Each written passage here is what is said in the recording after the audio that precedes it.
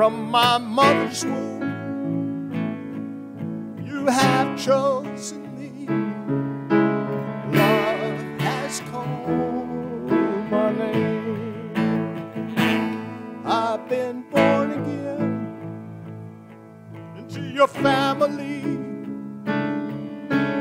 Blood runs through my veins. I'm no longer a slave to fear. I am a child of God. I'm no longer a slave to fear. I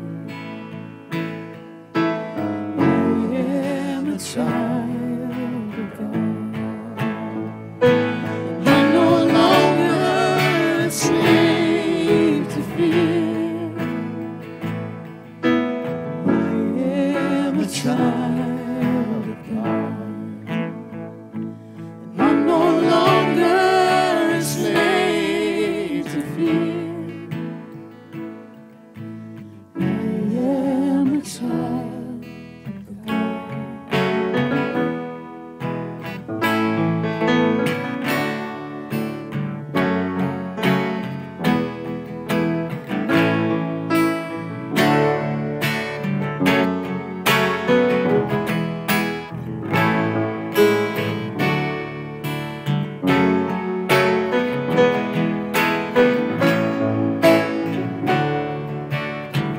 You split the sea so I could walk right through it. My fears are drowned in perfect love. You rescued me so I will stand and sing. I am a child of God. You split the sea so I could walk right through it. My fears are drowned in perfect love. You rescued me so I will stand and sing. I am a child of God. Yes, I am a child of God. Yes, I am a child of God.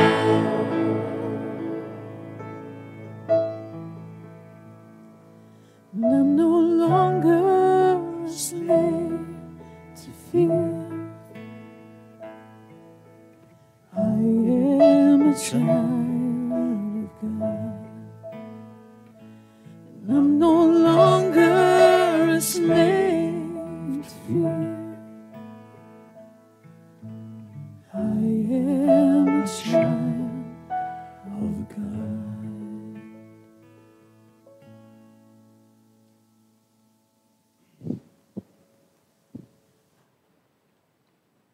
Good morning.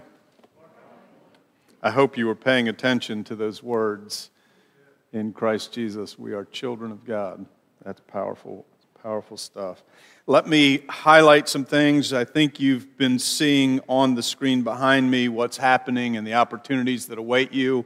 But I want to highlight a couple. The last summer rock will be tomorrow night. And then we will, in September, begin a new session of Rock Men's Discipleship. Our last one for the summer is tomorrow night at 6:15, and Lori will probably send out an email, so respond if you want food, please, for tomorrow night.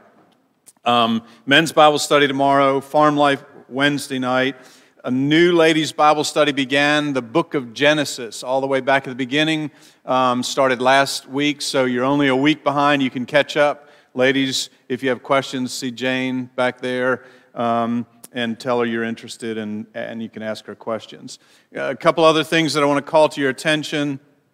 Crossover Cups mission documentary will be released this Saturday at 7 p.m. And you'll be able to go online to their webpage.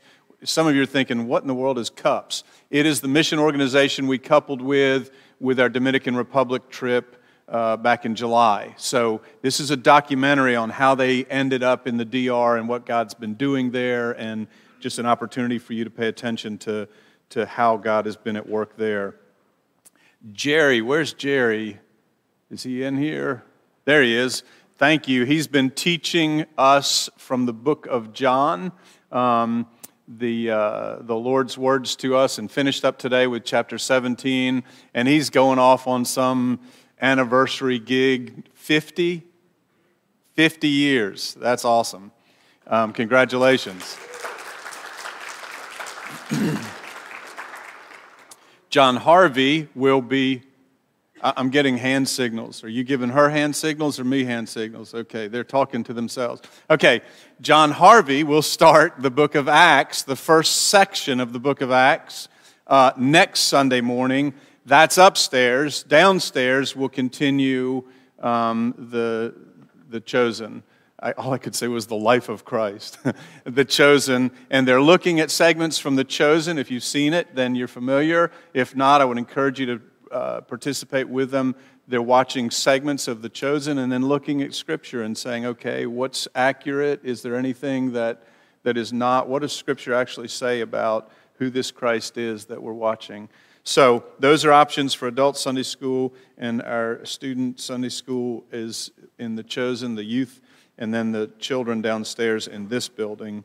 Officer nominations in the month of August. You need to fill out the form either online or the one in the lobby. You need to sign it, and they need to sign it, and just be prayerfully considering who God would have to serve as elders and deacons for the next 3 years.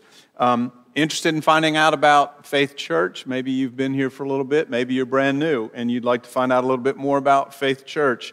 Next Sunday, the 28th, after the worship service, stick around for lunch, and we'll introduce you to what it means to be part of the body at Faith Church. We draw blood, and we take your money, and I'm just kidding. It's just it's an opportunity for you just to discover, and we just invite you to come and find out and see what God's doing. Stephanie, come up here and talk to us about another opportunity that's coming up that we can plug into as well. What am I pointing to? Yes. I did not, but I will. Small groups are meeting this afternoon, and as far as I know, there's Carol. Good job. She is here, and everybody's meeting. And so not the guys, but the girls. Junior high girls at the Yawns, senior high girls at Tuards, right? And the senior and junior high guys, we're planning to meet next Sunday. So we will not meet this Sunday. Okay? Okay, Stephanie, thank you.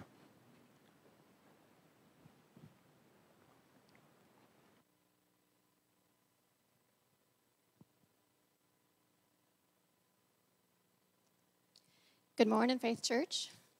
I'm Stephanie Brunick, and on behalf of the Connecting to the Body Committee, and Lee, who's on the committee with us, and our friend Ashley, we have some exciting news to share about an event coming up in September. On Tuesday, September 13th, we're going to have a back-to-school event for the students here at Faith Church from 5 to 7.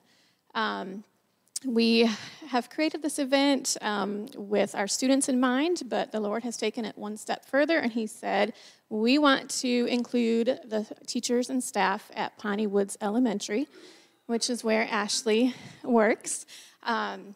She has such a heart for these teachers, and she was trying to think of something she could do for them to mentor for them. So we have come up with this event. And we are also working with the Connecting to Others Committee. Kathy Simpson has been gracious enough to get a prayer team together for us. So what we're going to do at this event is we're going to have activities and food for our students, and then these teachers and their families are also included. And we are going to have the opportunity to pray for these teachers and the students and their families. We would love to have our youth join in on this event, whether you want to pray or help set up, help serve in activities or serve food. So if you're interested in that, let any of us know. Okay, there we go. Thank you.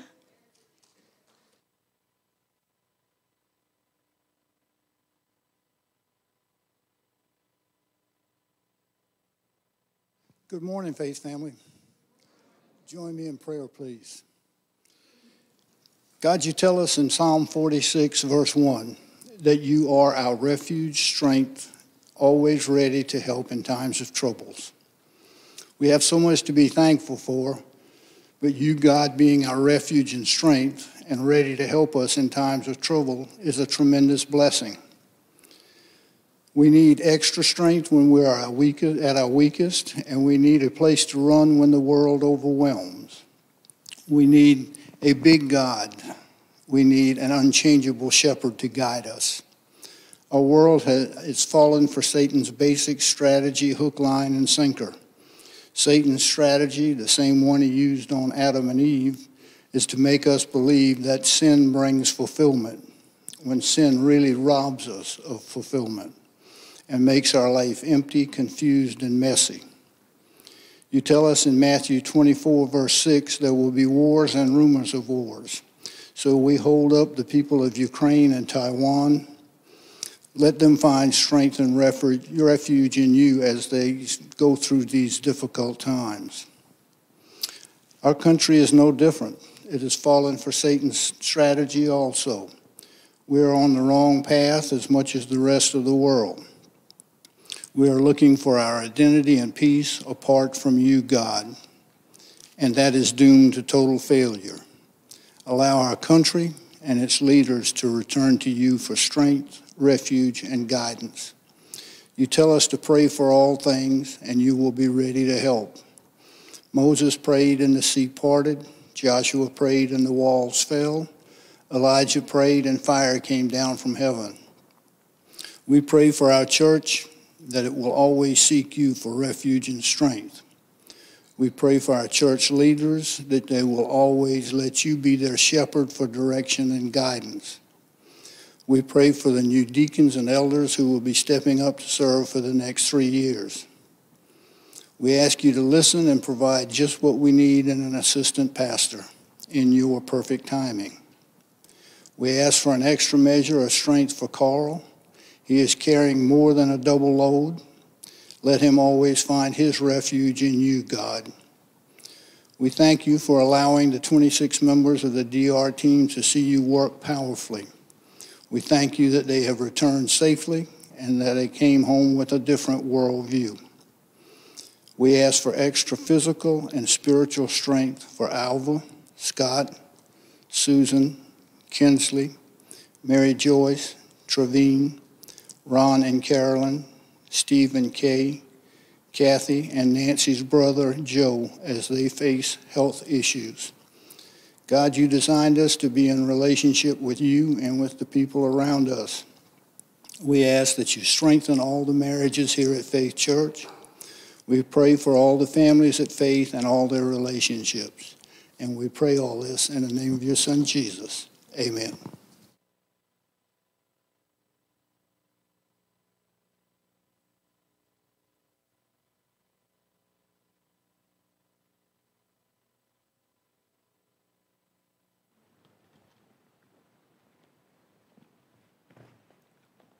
Good morning. I want to read, you know where this is, the book of Matthew. Old or New Testament? New Testament. The first book of the New Testament is the book of Matthew. Matthew is one of the Gospels, and you know what that means? Gospel means, what does it mean? Good. Gospel means good. Oh my goodness, y'all are asleep. Good news. What's the good news about? I should say, who is the good news about? About Jesus. And at the very end of that gospel, when Jesus is about to leave the disciples and go back to heaven from where he came, he says to them, all authority in heaven and on earth has been given to me. Go therefore and make disciples. So he's giving them a charge. You and you and you and you and me and all those people, look at them. All those people were charged to make disciples. And he's going to tell us how to do that. Baptizing them in the name of the Father and of the Son and the Holy Spirit. Teaching them to observe all that I've commanded you. And behold, I am with you always to the end of the age. I want to focus on that. Yeah. Who wants to give me money? Oh, let's let Liam do it. Liam was the only one who didn't raise his hand. See if you can tell what's in there, Liam. It's close, not crayons, but close. Close. You're in the ballpark. Yes, reach in there and pull them out. So a brand new box should be number 2 pencils. What does that make you think about? School. How many of you went back to school this week? 3, 4 out of 4. Okay, went back to school. So Pastor Carl is going to contribute to your school fund. There you go. Everybody gets a number 2 pencil. Now, here's what I'm going to do. I'm going to ask you a question first. What'd you miss about school? Friends? Okay. Pizza. Okay. What else did you miss about school? Anything? Did you guys miss your friends? Miss anything else? Teachers? Did you get teachers that you like? Don't answer that out loud. That might be in here. Do you like your teachers? Yeah, cool. Well, that's what I wanted to focus on. In fact, I'm going to give you 2 pencils, and I want you to share one with somebody else, okay? Tell them Pastor Carl gave him a pencil, and you're giving it to him as well, okay? So I'm going to ask you, did you give your pencil away? So you need to give your pencil away this week to somebody. And this is what he says. One of the things that he tells us to do to make disciples is to teach them. What do we teach them? Well, he says so, teaching them to observe all that I have commanded you. What does that word observe mean? Any idea? To see, to look at. But more than that, I think Jesus wants us to teach each other how to be obedient to his word. Now, how do you help somebody do what God's word says? Do you just stand over them and go, Margie, I want you to do this. Margie, I want you to do this. Margie, is that how you teach people to observe what God commanded? I mean, she needs to know, right? But what if I show her by my own behavior? Would that help, you think? Yeah? If I said, Liam, I want you to build a birdhouse. Go build a birdhouse. Okay? And he didn't do it. So I go, Liam, I told you to build a birdhouse. Go build a birdhouse. But if he's never seen anybody build a birdhouse, he may not know how to do that. What if I helped him by showing him how to build a birdhouse? Well, that's what Jesus is telling us to do, to teach each other, to teach others how to do what God said in his word. And one of the greatest ways we teach it, just like your teachers at school teach you various things, we need to teach people what Jesus said. And we do that in Sunday school, we do that in small groups, we do that in the worship service, but we also do it every day with how we live. So when you guys are with other students, your behavior shows them and teaches them how to be obedient to God's word or not. And so we need to ask for God's help that we would be obedient so that we can help the people around us learn how to do what God commanded. Let's ask for his help, okay? Jesus, thank you for giving us your word so we know what it looks like to live the way you want us to, and that's best. Even when it sometimes may not feel like it, it's best. And you've given us the privilege of teachers. There's a room full of them seated around us who have taught and continue to teach us by both word and deed how to do what you've told us to do, Jesus. Now would you help us? Would you help these students to help other students see Jesus and what it means to be obedient to him? Help us that we would teach others. We ask it in Jesus' name. Amen.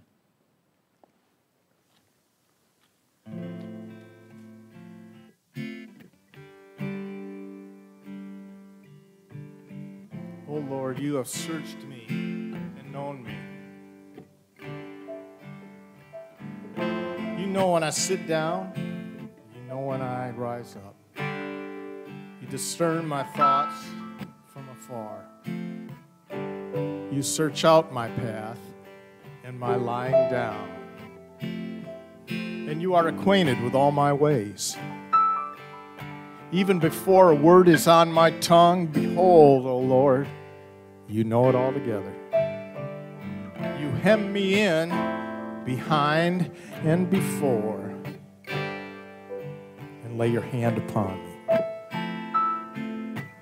Such knowledge is too wonderful for me. It is high. I cannot attain it.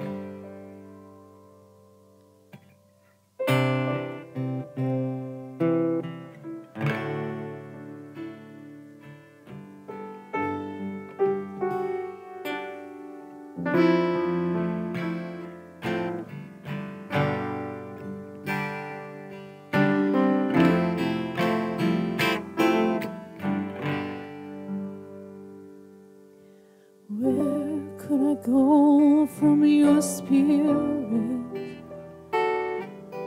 How could I hide from your eyes? Why should I wander away from you, knowing that you are so wise? If I take the wings of the morning, dwell in the depths of the sea,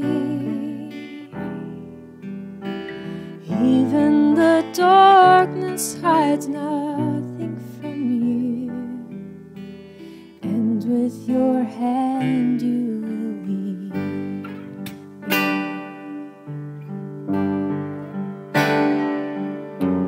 For you did knit me together, even before I was born. I will confess you and praise.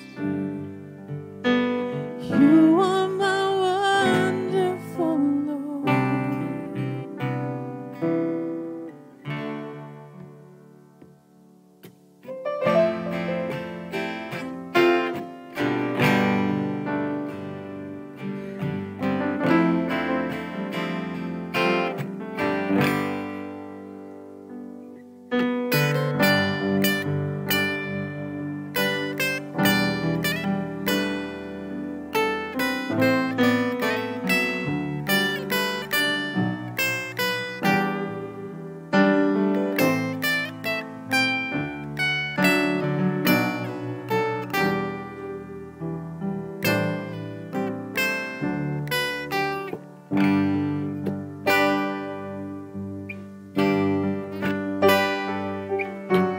For you did knit me together, even before I was born. I will confess you and praise you. You are my wonderful Lord.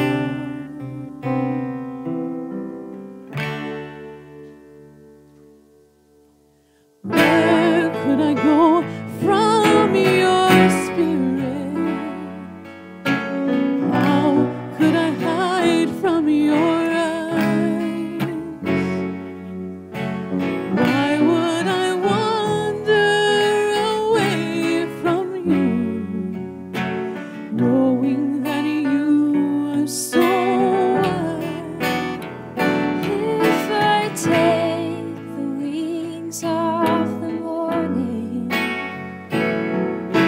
dwell in the depths of the sea,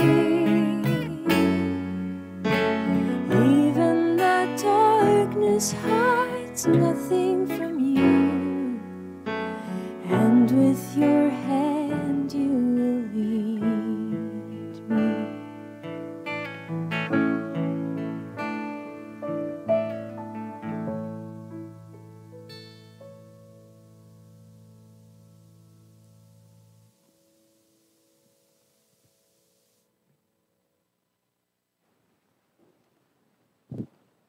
I invite you to turn with me to 2 Kings chapter 10, and I warn you, in so turning, you might want to buckle your seatbelt. 2 Kings chapter 10, And I want to read that, and I want to remind you as we read it that it's God's word to you. It's the revelation of himself to you and to me. 2 Kings chapter 10, you're going to find to be one of those movies you might have to be in a mood for, okay? I'm just asking you to buckle up and listen to what he has to say. 2 Kings chapter 10. Now Ahab, you remember Ahab, he was a bad king of the people of God, and it said of him he did worse. He did more evil than all the ones before him. He had 70 sons in Samaria, so Jehu wrote letters and sent them to Samaria, to the rulers of the city, to the elders, and to the guardians of the sons of Ahab, saying, "Now then, as soon as this letter comes to you, seeing your master's sons are with you, and there are with you chariots and horses, fortified cities also, and weapons, select the best and fittest of your master's son, and set him on his father's throne, and fight for your master's house." Jehu is the newly appointed, anointed king. And what he's saying is, in tradition, instead of all these people getting involved and dying, you set up your leader, I'll be the one he fights, and let's go at it, and we'll settle who's the king. But they were exceedingly afraid and said, "Behold, the two kings could not stand before him. How can we stand?" So he was over the palace, and he who was over the city, together with the elders and guardians, sent to Jehu, saying, "We are your servants, and we will do all that you tell us. We will not make anyone king. Do whatever is good in your eyes." Then he wrote to them a second letter, saying, "If you are on my side, and if you are ready to obey me, take the heads of your master's sons, and come to me at Jezreel tomorrow at this time." Now the king's sons were 70 persons.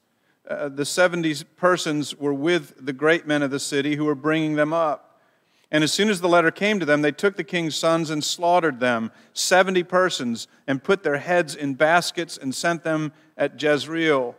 When the messenger came and told him, "They have brought the heads of the king's sons," he said, "Lay them in 2 heaps at the entrance of the gate until the morning." Then in the morning, are you kidding me? Like, are you hearing this? Like at the gate. Just lay them in the front yard, either side of the front door. Really? Then in the morning when he went out, he stood and said to all the people, "You are innocent. It was I who conspired against my master and killed him, but who struck down all these. Know then that there shall fall to the earth nothing of the word of the Lord which the Lord spoke concerning the house of Ahab, for the Lord has done what he said by his servant Elijah." At this point, I hope some of you may be scratching your head going, what does God have to do with this? Well, hang in there, and hopefully we'll know by the end of the day. So Jehu struck down all who remained of the house of Ahab, verse 11, in Jezreel, all his great men and his close friends and his priests, until he left him none remaining. Then he sent out and went to Samaria. On the way, he was at Beth-Haged of the shepherds. Jehu met the relatives of Ahaziah, king of Judah, and he said, "Who are you?" And they answered, "We are the relatives of Ahaziah, and we came down to visit the royal princes and the sons of the queen mother." He said, "Take them alive." They took them alive, slaughtered them at the pit of Beth-Haged, 42 persons, and he spared none of them. And when he departed from there, he met Jehonadab, the son of Rechab, coming to meet him. And he greeted him, and he said to him, "Is your heart true to my heart as mine is to yours?" And Jehonadab answered, "It is." Jehu said, "If it is, give me your hand." So he gave him his hand. Jehu took him up with him into the chariot, and he said, "Come with me, see my zeal for the Lord."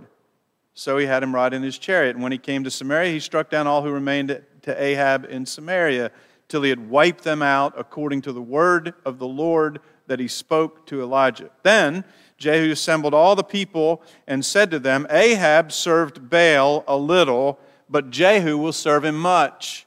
So this is Jehu, the new king. He says, hey, Ahab served him a little, the really evil dude, but I'm going to serve Baal a lot. Now therefore called me all the prophets of Baal, all of his worshipers, all his priests. Let none be missing, for I have a great sacrifice to offer Baal. If you're a Baal worshiper, you're thinking, hot dog, this is great. We got the right leader, and we're going to worship Baal with our new leader. Nobody needs to miss out on this one. Whoever is missing shall not live. Guess we better go. But Jehu did it with cunning in order to destroy the worshipers of Baal. And Jehu ordered, sanctify a solemn assembly for Baal. So they proclaimed it. And Jehu sent throughout all Israel, and all the worshipers of Baal came, so that there was not a man left who did not come. And they entered the house of Baal, and the house of Baal was filled from one end to the other. He said to him, who was in charge of the wardrobe? I like this. We're going to send out something for next Sunday. If you're not here, we're going to kill you. And I think you might show up, right? I mean, that's what he just did for Baal worshipers. And so they all show up, and he gets the wardrobe, bring out the vestments for all the worshipers of Baal, brought out the vestments for them, then said to the worshipers of Baal, search, see that there's no servant of the Lord among you. Make sure there's nobody here serving the Lord. But only Baal worshipers. Then they went in to offer sacrifices and burnt offerings. Now Jehu had stationed 80 men outside and said, the man who allows any of those whom I give into your hands to escape shall forfeit his life. So as soon as he had made an end to the offering, the burnt offering, Jehu said to the guard and the officers, go in and strike them down, let not one man escape. So when they put them to the sword, the guard and the officers cast them out and went into the inner room of the house of Baal. And they brought out the pillar that was in the house of Baal and burned it. And they demolished the pillar of Baal and demolished the house of Baal and made it a latrine to this day. You're watching this movie on TV. Don't think for a minute what you're thinking about what you're reading. Think for a minute, you're there watching this movie and you're watching Jehu wipe out Baal worship that should have been wiped out a long time ago. And you're going, yes! This is what's happening. And there's a reason God wanted you to know this. Thus Jehu wiped out Baal from Israel, but Jehu did not turn aside from the sins of Jeroboam, the son of Nebat, which he made Israel to sin.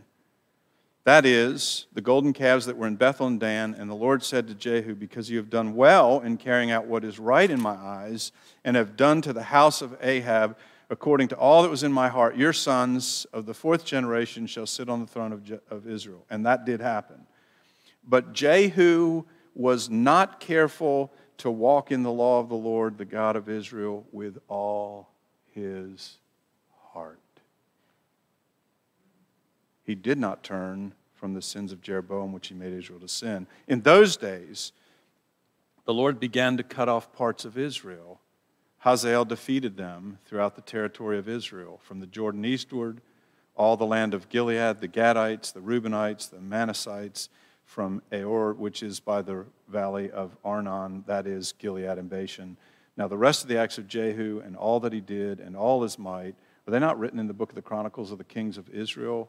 So Jehu slept with his father, and they buried him in Samaria, and Jehoahaz, his son, reigned in his place. The time that Jehu reigned over Israel and Samaria was 28 years. Pray with me. Father, we come to you,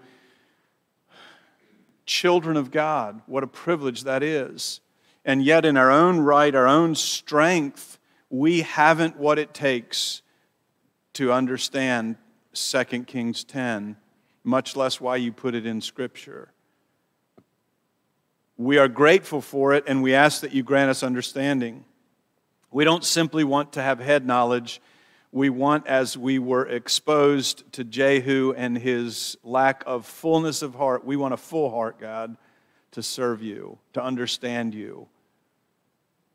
So help us. In Jesus' name, amen. So yesterday was yard day. Anybody else have a yard day yesterday?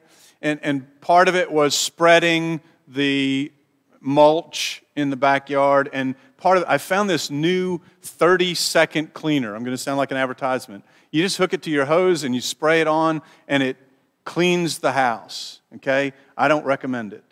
Don't do it. And here's why. It did a great job, but I found things at my house that I frankly didn't want to know. You know the columns on the front porch? You know those new columns 20 years ago? They're not new anymore, and they need help. And the brick, you know, there's a crack in the mortar, and my house is probably slipping into the abyss. It's like everywhere I went, you know, there's moss growing on those brand new shingles that are 20 years old. The nerve of it. You know, it's just like everywhere I went, I discovered something new. And frankly, some of it, I just, not sure I want to know. And here we are, 2 Kings chapter 10. How many vote we just sort of move on and just like have like a benediction or something? What do you do with this? You read it, tell us. What do you do with 2 Kings chapter 10? And I would say pay attention. And here's a question. Could it be that we don't want to pay attention because we just don't want to know? I just don't want to see that. I don't want to know that the columns are deteriorating on my front porch. The nerve of them. I don't want to discover things that need to be taken care of. Anybody approach God's Word that way? Yeah, that's great, but can we talk about like the Braves or something? Do we really have to talk about 2 Kings chapter 10? I mean, that's kind of a bloody chapter. And the challenge is to really listen to what God has to say. Here's the key verse in this context that I really want you to see under this point. Know then that there shall fall to the earth nothing of the word of the Lord. Are you beginning to hear that repeatedly in these first 10 chapters? God is saying, pay attention. My word is for you to hear. Nothing that I said will fall to the earth, which the Lord spoke concerning the house of Ahab, for the Lord has done what he said by his servant Elijah. I don't know about you, but there are times when I don't know what to do with the word of God, like 2 Kings chapter 10. As a result, I'm more inclined to move on to a softer passage. I'll bet none of us has verses from 2 Kings 10 cross-stitched hanging on our wall, or on a 3x5 card stuck to the mirror or the refrigerator. Could it be that we're just often too busy, too distracted, or just plain uninterested in listening to what God has to say? Could it be that what God has to say conflicts with my current level of comfort, encouraging me to turn a deaf ear?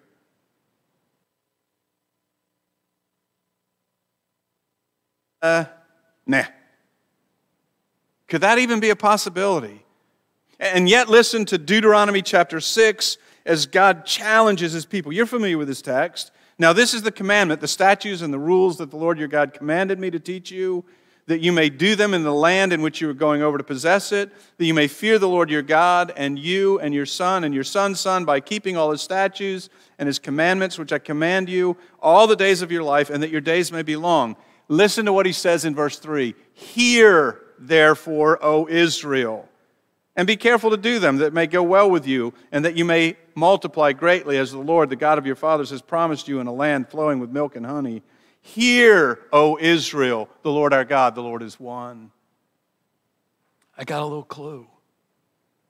Turning a deaf ear to the columns on my front porch, to the crack in the mortar, to the things that need attention at my house won't change what's about to happen. I can do this, and they will still need attention. Even more so in the days to come.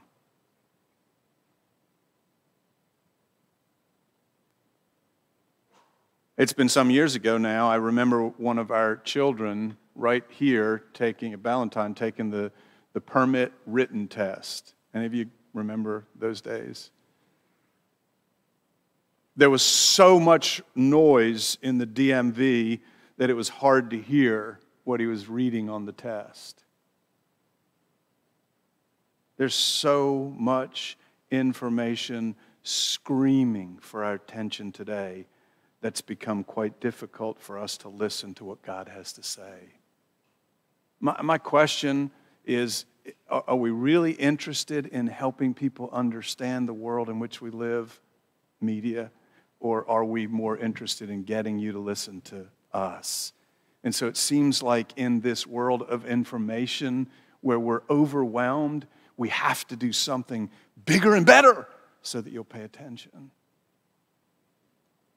And the Word of God stands true. Are we listening? The challenge is to be intentional with the Word of God, and the challenge is to schedule daily time to read it. Do you use a devotional book? That's fine, but don't start with the Word of God. Read it daily. This is God writing to you. I want you to imagine yourself in love in college. Your sweetheart is in Arkansas for break, and she hypothetically sends a letter back to Columbia. And I ask one of you to read it and tell me what she says. Are you kidding me?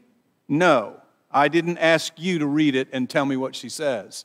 I may read it and say, dude, look what she said. She's out of her mind. She loves me.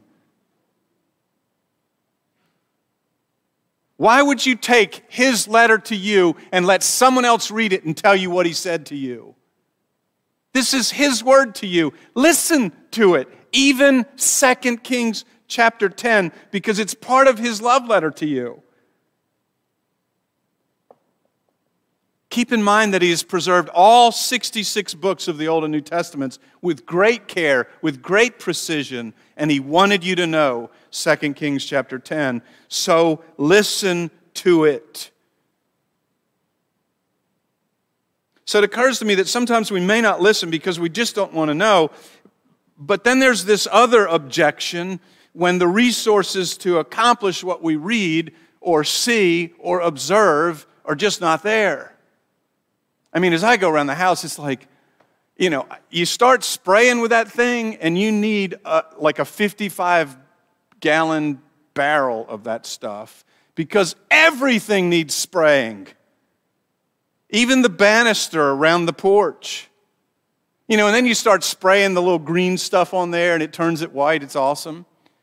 Then you discover that one of the banisters is like disconnected at the bottom. Oh, great. Does this stuff work like glue? Or somebody... And then there's, then the paint comes off the handrails. I'm not complaining, mind you. But the paint comes off of the handrails and then somebody's got to put another coat of paint on those handrails. Who's going to do that? And you keep going and it seems like there's more and more that needs to be done. And suddenly you realize, I don't have the time and the energy to do all of this. You ever approach God's Word that way where you look at the Word of God and you go, I just don't know how, I can't do that. And chapter 10, verse 16 says these words, and he said, come with me and see my zeal for the Lord. Now, I'm not going to get into the long debate about did Jehu do more than God asked him to? Well, it seems so, and it seems God holds him in Hosea accountable for that.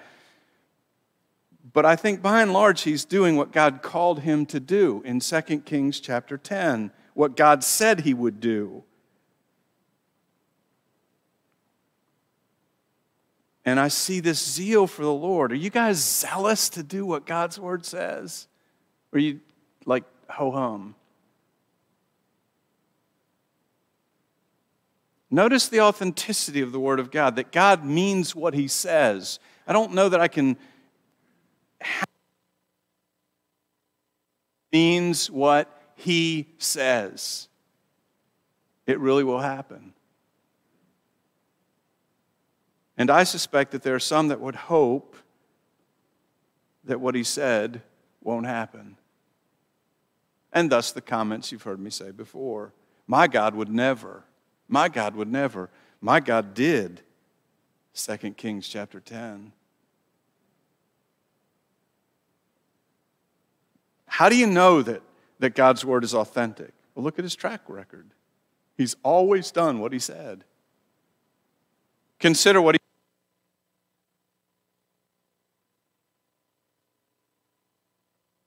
And the word of the Lord came to Elijah the Tishbite, saying, arise, go down to meet Ahab, king of Israel, who is in Samaria. Behold, he is in the vineyard of Naboth, where he has gone to take possession. You know the story. Naboth's next door. He's got this vineyard. It's passed down. He's not really allowed to sell it to somebody else.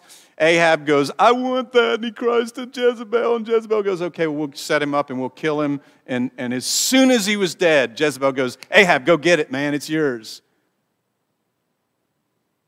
But somebody was paying attention, and his name is God. And then God says to Elijah, his mouthpiece, you shall say to him, thus says the Lord, have you killed and also taken possession? And you shall say to him, thus says the Lord, in the place where dogs lick the blood of Naboth, shall dogs lick your own blood. Ahab said to Elijah, have you found me, O my enemy? He answered, I have found you, because you have sold yourself to do what is evil in the sight of the Lord. Behold, I will bring disaster upon you. I will utterly burn you up and will cut off from Ahab, listen to this, every male, bond or free, in Israel. And I will make your house like the house of Jeroboam, the son of Nebat, and like the house of Baasha, son of Ahijah, for the anger to which you have provoked me, and because you have made Israel to sin. And it goes on. And then in 2 Kings chapter 9, a chapter before this one, God speaks to Jehu and tells him almost the exact same thing.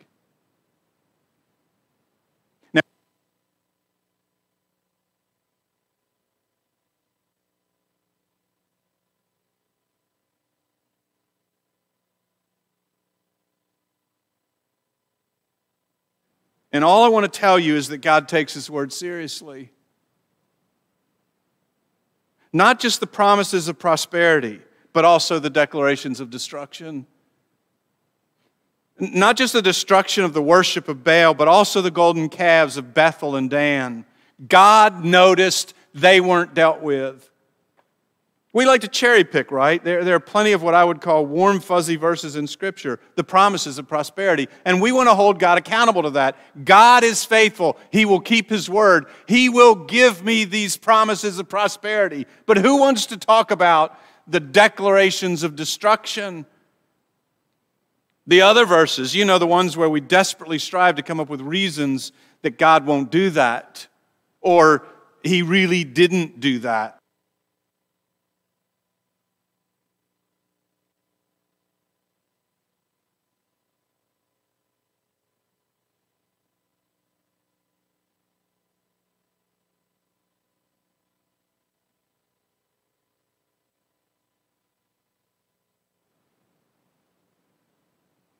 There's never reason to let God off the hook. God means what He says. I'm convinced that one of the purposes of 2 Kings chapter 10 is that our God wants us to know that He means what He says. Listen to Him. Take Him seriously. Do we trust that God means what He says when He says, for all have sinned and fall short of the glory of God? The person in the pew next to you, the person in the house next to you, the person working next to you, the person in school next to you. Do we honestly believe they have sinned and fall short of the glory of God? Well, yeah, I've watched them. Yeah, but do we believe that God, when He said, for the wages of sin is death? What does He mean? They'll be eternally separated from the living God. You know what that's called? Hell. Do we really believe that? Or is that one of those things we're hoping that God gets over and He didn't really mean it? Do we really believe that the free gift of God is eternal life in Christ Jesus? Do we really believe that by grace you have been saved through faith, and this is not your own doing, it's the gift of God, not a result of works that no one may boast? Or are we still somehow trying to earn our salvation? Do we really believe Romans 8:1, there is no condemnation for you who are in Christ Jesus? Do you believe that? Are you living under the weight of shame that doesn't belong, that's been handled by Christ, who took it upon Himself and paid your price? Do you believe that? Did God really mean that? So sometimes I fear that we might turn a deaf ear because we don't want to know, because we don't have the or we're not sure how that's going to work out, or we just don't believe it. But there may be another reason, and it's here in this text. And I think God wants you to see it. Not only is it the Word of God that won't fall to the earth, it will accomplish what He desires. But He calls us to the zeal because He will do it. He will accomplish it. But then there's this other thing that bothers me, and we get to the end of the chapter. And sometimes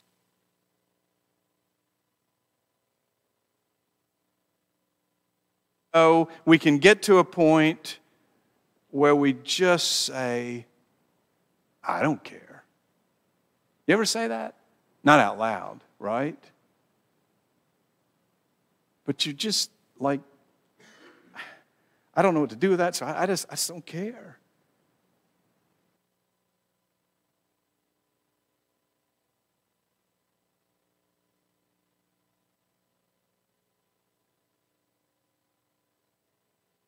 God of Israel, with all his heart,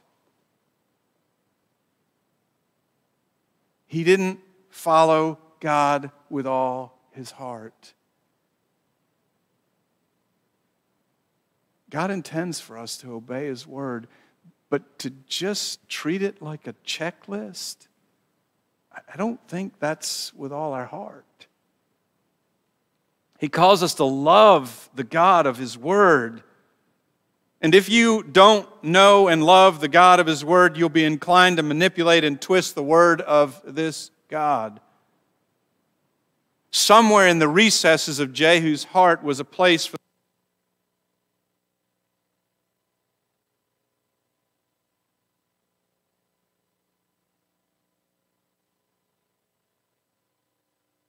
these golden calves.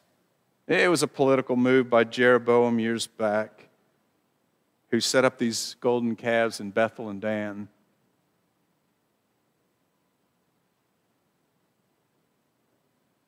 And Jehu wasn't willing to remove them.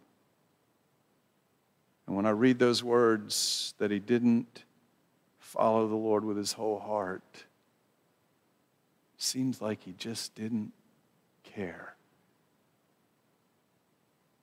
Are there some glaring areas of disobedience in our own lives?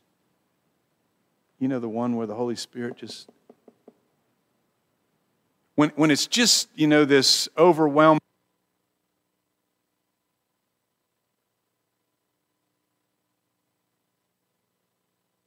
that you got one of those that's where the Holy Spirit is going, let's talk about this. What's going on right here? It's time for you to stop. It's time for you to turn away from that and toward me.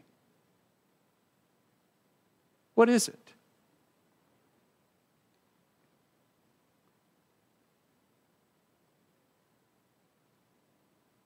It occurs to me that we won't listen to what God has to say, and we certainly won't trust that he means what he says if we don't know and love the one who's speaking. Listen to the psalmist in Psalm 19. The law of the Lord is perfect. You ever say that about the law of the Lord? The law of the Lord, it's perfect.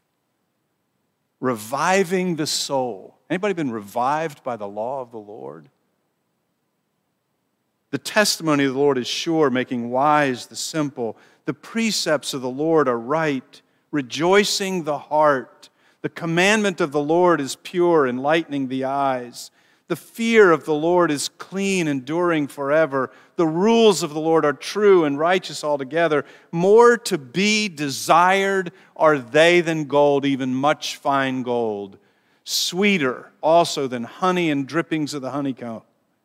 Moreover, by them is your servant warned. In keeping them there is great reward. If my heart doesn't view God's word in that way, something's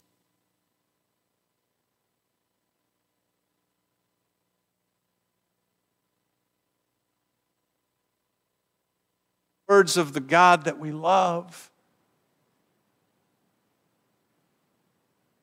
You want to know the God that you love? Find out what you're listening to, believing in, and following.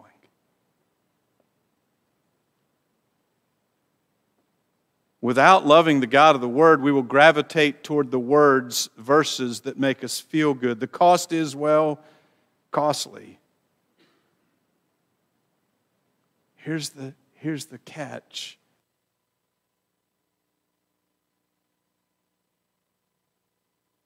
Of Him, I will only trust His Word when He enables me to love Him as I ought. Act of obedience that you've been dragging your feet on?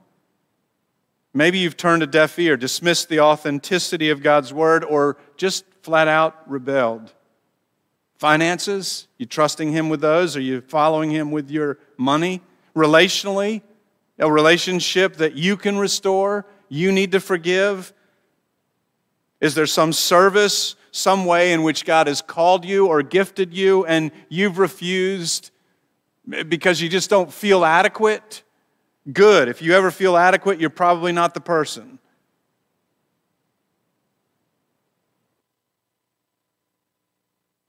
Word of God and listen to it. The challenge is to really believe that God will follow through on His Word, and then for us to follow Him in obedience to His Word.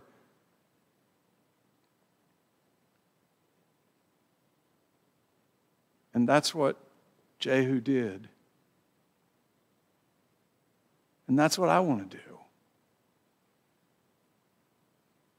But I suspect, like you, there are times when the excuses fly and the obedience doesn't.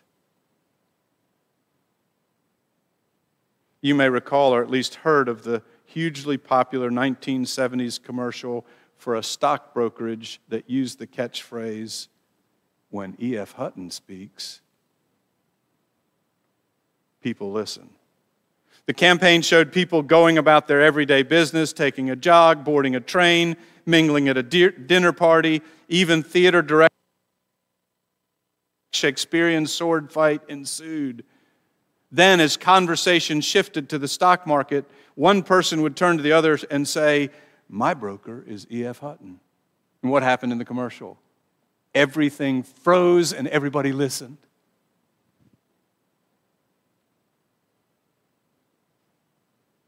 It might behoove you to drop everything you're doing and pay close attention.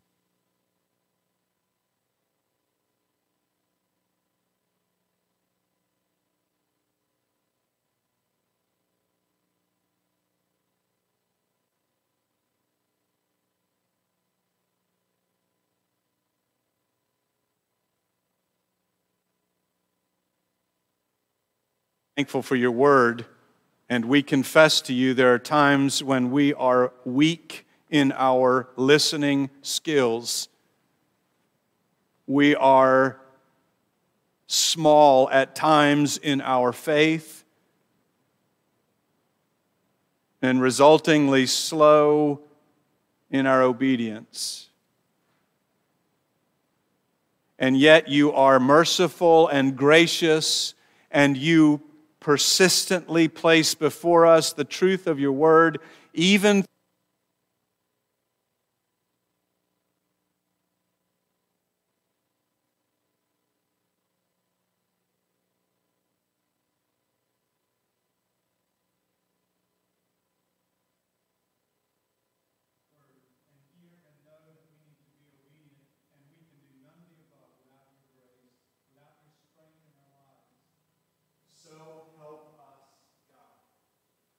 your glory, we pray, in Jesus' name. Amen. Please stand. Get ready to sing. Sing out, even if you don't know it. Learn it, and we'll learn it together today.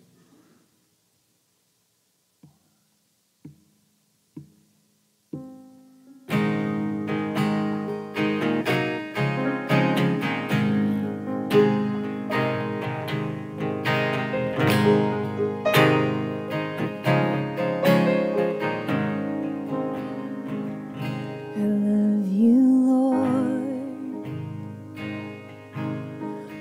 Your mercy never fails me. All my days I've been held in your hands. From the moment that I wake up until I lay my head, oh, I will sing of the goodness of God. All my life you have been faithful. All my life you have been so, so good. With every breath that I am able, oh, I will sing of the goodness of God. Your voice. You have led me through the fire and in darkest nights. You are close like no other. I've known you as a father. I've known you as a friend, and I have lived in the goodness of God. All my life you have been faithful. And all my life you have been so, so good. Every breath that I am able, oh, I will sing the goodness of God. Let's sing this out together. Your goodness. 'Cause your goodness is running after, it's running after me. 'Cause your goodness is running after, it's running after me. With my life laid down, I'm surrendered now. I give you everything. Your goodness is running after, it's running after me.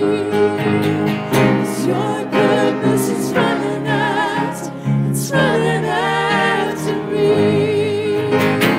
'Cause your goodness is running after, it's running after me.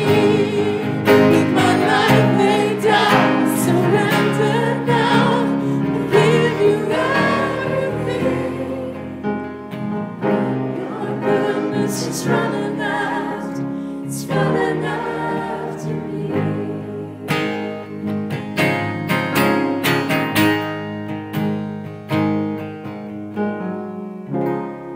All my life you have been faithful. All my life you have been so, so good. With every breath that I am able, oh, I will sing of the goodness of God. So my life you have been faithful.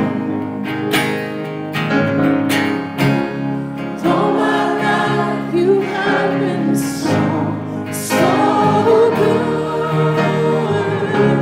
With every breath that I am able, oh, I will sing the goodness of God. Oh, I'm gonna sing the goodness of God.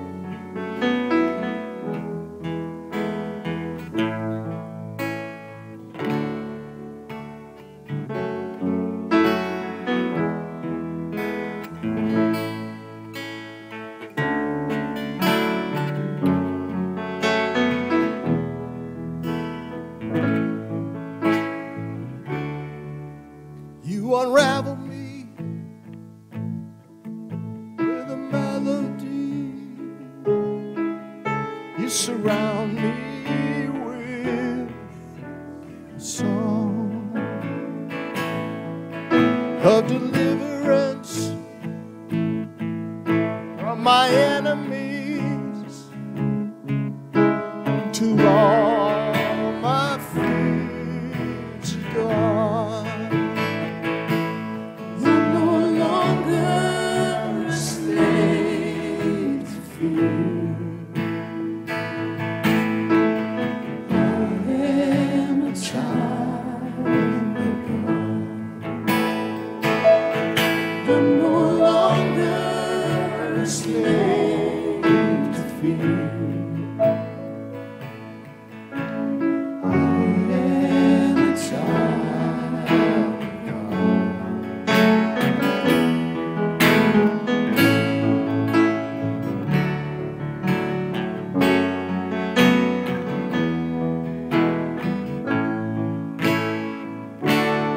From my mother's womb,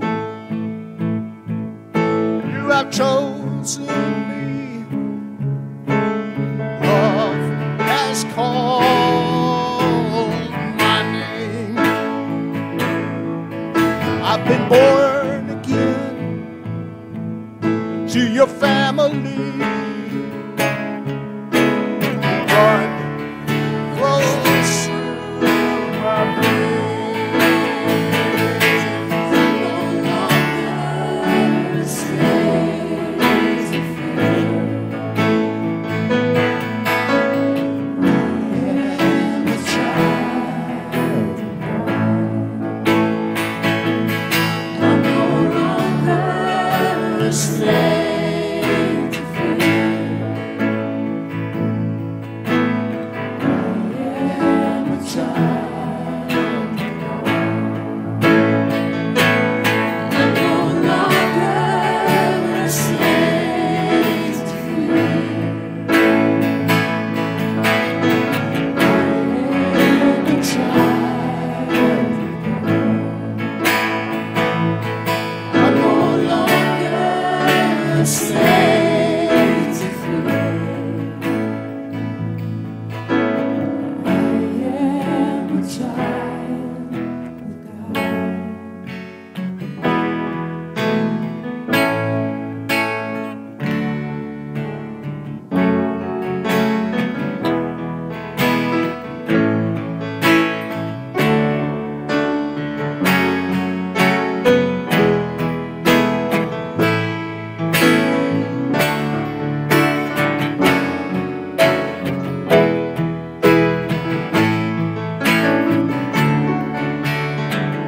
You split the sea so I could walk right through it. My fears are drowned in perfect love. You rescued me so I will stand and sing. I am a child of God. You split the sea so I could walk right through it. My fears are drowned in perfect love.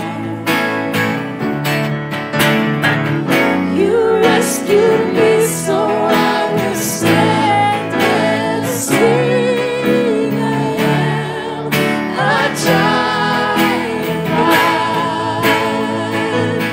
Yes, I am a child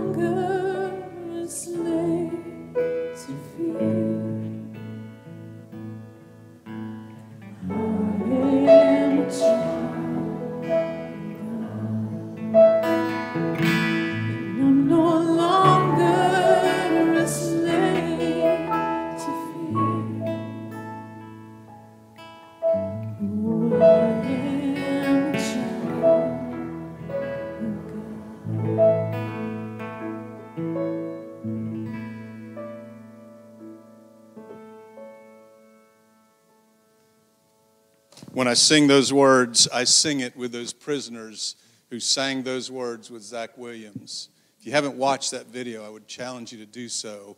They sing it like they believe it. Do you? No longer a slave to fear. I am a child of God. Will you bow with me for the benediction? Now to him who is able to strengthen you according to my gospel and the preaching of Jesus Christ according to the revelation of the mystery that was kept secret for long ages, but now has been disclosed and through the prophetic writings has been made known to the nations according to the command of the eternal God to bring about obedience of faith.